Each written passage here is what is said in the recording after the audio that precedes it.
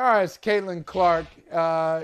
Following their Iowa's championship game loss to LSU, and Olay Olurin, you've been on the show before. You haven't met my guy, Jim Trotter. Jim, Olay, Jim. This is going to be a journey because Olay brings it. Olay brings it. And Olay, I'll say this. I'm not even going to ask you to freestyle. I saw an interview you went on, and you just dropped a freestyle. It was crazy. So, man, Yeah. I'm not going to ask you to do that. I love it. Yes. But what did you think? We were talking earlier about Joe Biden's invitation and disinvitation of Iowa to the White House after their loss, and then Caitlin Clark kind of answering a question, but not really talking about the racial dynamics at play. Not necessarily on the court, but off the court. Yeah. Yeah. What did you make of what you saw in the women's Final Four? So we see two things going on, right? We see racism in terms of how Angel Reese is being treated and why everybody is taking up this cause as though, Iowa has been harmed or Caitlin Clark has been harmed. But you also see the infantilizing of women because they're not allowing this team. This is a disservice, not just to Angel Reese, but also to Iowa, who did not ask for this coddling. Like Caitlin Clark said, this is a part of the game. She was engaged in this. She's not asking for anybody to champion her or to sympathize with her or coddle her. But instead, they're doing it and they're making a part of this larger culture war nonsense and this race narrative that does not help women that compete in sports. That's not fair to women that compete. That is not fair to Caitlin Clark. And it's also unreasonable. But it's important, in moments like this, I think it's actually great that we have such a smoking gun of an example of how the double standards and the racism, something as clear as the same exact gesture. And then she does it and all of a sudden, and, Jill Biden is out of her depths, and she needs to do it. No, she is. She's out of her depths. And, it's a problem because it shows that when Black people win, instead of it being about celebrating, the win that about Black people, what they instead center is the feelings of white people. And that's what it becomes about, right? Before, the winner always goes, but instead of it being about the winner, it's, oh no, not these white women, they were beaten. No, they played well. They have to be here too. And that's unfair, but it also shows the way America moves the goalposts. It's never good enough to compete on their rules, compete by their terms, do as they do. If they are perceived as the losers, they will switch up the rules of the system. And that's what we're seeing now by even suggesting it. Because even if Caitlin Clark or Iowa had been hurt, let's say they had felt away, the hurt feelings of white women does not require the involvement of the First Lady of the United States of America changing any systems or other people deciding, hey, we're going to call everybody classless and everything that we can come up with. So we're seeing two things play out, and it's not to the service of either team. I would love to get your opinion on this. Michael alluded to this. The fact that when the question was asked, is race a component in this discussion? Caitlin never answered that. She went straight to Angel's a competitor. She's getting more criticism than she deserves, yada, yada, yada. But the point I would have is if I were asking her, if I were doing that interview, I would have come back and asked her that again, because I think it is important for white people to talk about race in this discussion and not only put that on us to bring it up and talk about it. So your thoughts on that, how important it might have been if Caitlin had actually had to address that issue and speak on the role of race in this conversation? Absolutely. I mean, I think it's unfortunate because pushing on it, they would have turned that against the person who asked the question, right? It would have become, oh, it's inferred from her answer that it's a yes, and she spoke up in favor of her, and then that would have become another second tier level to the coddling of white women, right? They were first already jumped out at, oh, this gesture, and now they would say, oh, now she's being forced to answer these questions, and they want to make her a commentator on race, and that would just fuel this discussion that they would have. But yeah, absolutely. I mean, it's important. I think it's incumbent upon people to not always put it on Angel Reese and these people and Black people who we already know are hyper criticized, hyper scrutinized to have the discussions on race, right? Angel Reese was immediately confronted with having to explain, I'm always called too ghetto. I'm always, politicized and policed in this way as a Black player. It's always been this about this for me. But you see the one time, this kind of question and this kind of discourse, because this is the only time the white players have to deal with this kind of discourse, and it'll still be weaponized in a negative way. So I understand the interviewer not following up on the question, because they would have used that and latched on that to turn the tides on him. But yeah, it is very important, and it would have been more helpful that if she had spoken up and said affirmatively, yes, it has to do with race. I think it is inferred to be a little fair to her and to give her a little bit more credit is, I think it's better. I didn't even expect to see her come out and say something. I tweeted earlier a video of her because they asked her already. I think this is another follow-up conversation. They asked her originally how'd she feel about the gesture, and she basically was like, I hadn't seen it. The team played well. She didn't say anything disparaging, but she didn't come out and say anything affirmatively in support or, recognizing the critique. So I think this is her making her way there. So I'll give her a little bit of credit for that. But it would be important if this would be a good time for the players themselves to come out if their team said, hey, we're not trying to go to the White House. We're not the ones asking for all this extra. We are fine. We played. This is a part of it. But at least she's trying to do it. I want to hear from both of you. What do you think of this? And I called it the new era of the women's college basketball game, and I love it. And in this new era, you have somebody like Angel Reese, who off the court is amazing. Name, image, and likeness. She is doing the thing and doing it at a high level. She transferred from Maryland to LSU.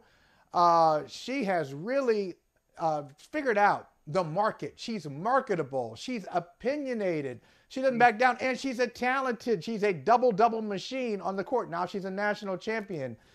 And she won the championship. The criticism comes. She said, oh, bring it on. Bring it on. Oh, I'm ready for this. Oh, I'm ready. Yeah. I don't care what you say. I'm going to keep going. She continues to go. She is not shrinking. And I don't think she is an anomaly. I think there are, in this new era, these women are playing the game at a higher level. And no disrespect to women who played 20 years ago or even 10 years ago. It's just a different game. They're playing at a high level. They shoot it well. They're athletic. Go to the hoop. They know the style of the sport. They get into all of they're entertainers. Interest. And they know about advocacy. I love what's happening here. It's changing in real time, Olay. What did you think of it?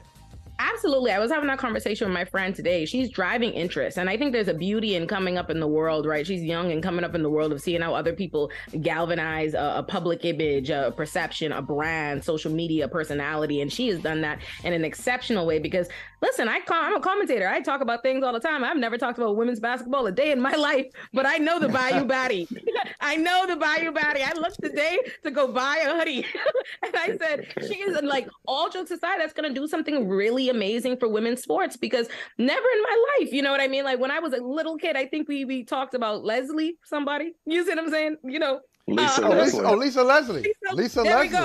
There we go. That's the last time, you know what I mean? It's really come to the mainstream of people who are not paying attention to sports. And I think that's important because women's basketball, women's sports in general has always been done the disservice of just not being given coverage, just being, it becoming a part of the cultural digest to just ignore it, to think it's not as important. We pay attention on this. We don't think about this. But what's something like this? Not only do you see you being a champion, but we see you being unapologetically Black. We see you refusing to shrink yourself, refusing to make yourself small, refusing to fall to the criticism. That right there is what is going to make her an icon. And it's not just to people who are inspired by basketball. As a Black woman in any field, you see that and you're like, we all as Black women, as Black people, but as Black women, we know the pressure, don't have your nails like that. Don't have your hair like that. How do you mute yourself in every single profession? So to see her as young as she is and for them to come at her so hard, and my girl is laughing, giggling, she's handled this flawlessly.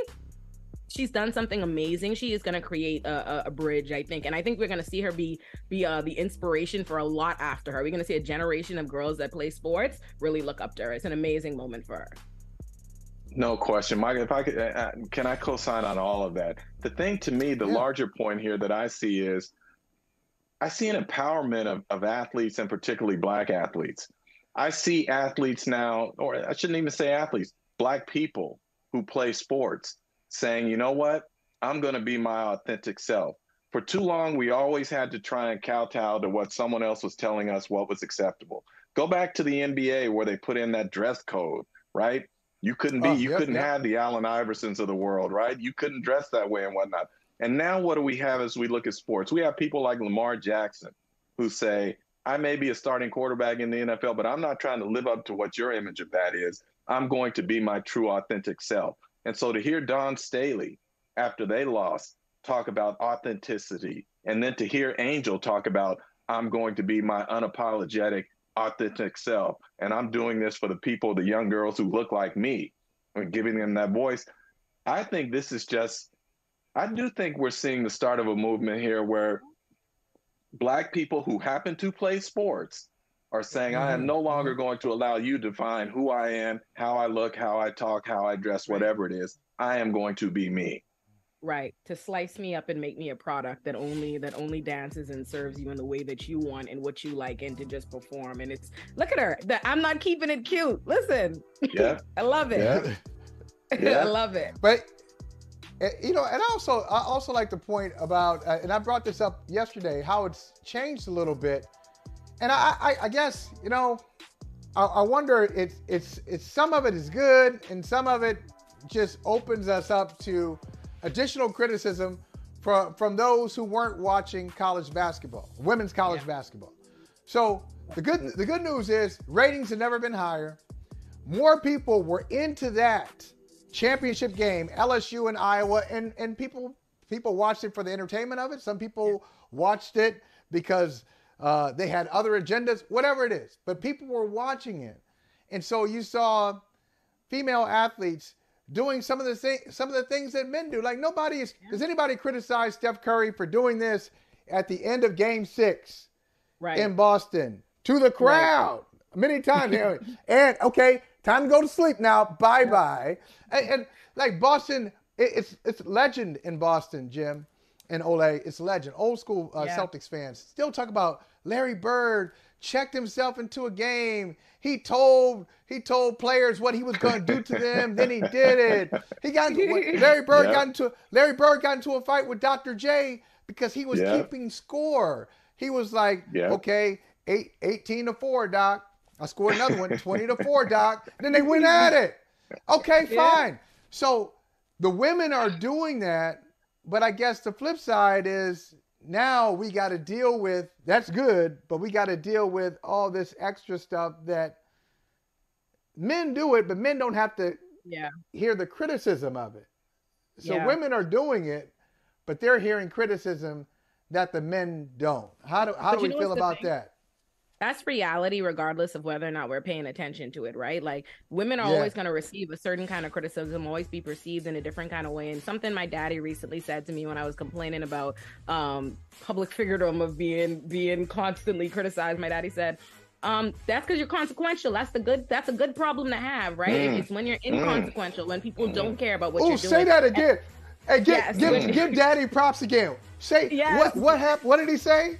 My father said that's when you're consequential, and that's a good problem to have, is when you're inconsequential, that is an issue. And the problem that women's sports have always been greeted with is that people treat it as inconsequential. They're not thinking about it. They're not talking about it. We don't know what's happening at all. So this is a beautiful moment now for people to actually be focused on it, whether or not it's because they're criticizing. And an important thing, I think, is not everybody can handle scrutiny. Not everybody, and most people cannot. Most people can't handle that. Most people cannot handle the weight of what is being the symbol or the face to what is the start of something different, a start of a movement. And I think it's beautiful that we're seeing somebody like Angel Reese who seems capable of weathering it, because she's handled that excellently.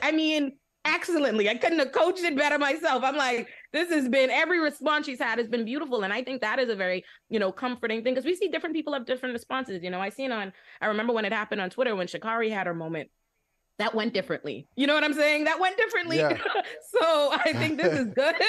This is good. We're seeing this go well. And I think this is a moment. I think what's also important is we see somebody who is aware. It's not just happening to her. She's very, very actively involved in how she's branding herself, what she's doing and why she's doing it. She didn't just do the gesture and then, shrugged it off. She explained, hey, I have received this kind of scrutiny. This is the kind of scrutiny that y'all give Black women like me. And so I'm not doing it for you. I am consciously here for other women like me. And I'm going to keep doing this until y'all see us and you really show space. And I think that is what's important. We're not making her a symbol. She came out and let us know who she was and what she was here to do. So the thing I love about it too is that when an athlete turns the camera around on those who are creating the narratives and says, y'all got to look in the mirror. This is as much about y'all as it is about me or my teammates or anyone else. And that's when the media gets real uncomfortable, right? when all of a sudden they got to answer. You know, so I applaud her for that. I applaud Don Staley for doing the same thing. You know, any athlete that does that, LeBron did it during the one case where he said, y'all going to ask me about this, so why aren't you asking me about this? Right. You know, and it makes us answer those questions, which are uncomfortable at times, but I think they are things that could possibly lead to progress here. Absolutely. Absolutely. Well, Olay, you're getting your LSU hoodie. I'm getting an LSU Angel Reese number 10 jersey. I'm going to wear it. I'm going to wear it proudly. And I'm so glad that you were able to stop by and talk with us for a bit. We always enjoy spending some time with you. And now you got to meet Jim Trotter. Jim, you got to meet Olay. Thank you. What a day. Pleasure. This has been great. Pleasure. Thank you, y'all. Bye. All right, appreciate you. Bye. Hey, thank you for watching Brother from Another. If you haven't hit that subscribe button, go ahead and do that now. Don't forget, you can catch us 3 to 4 weekdays on PeacockTV.com and on Sirius XM Channel 85.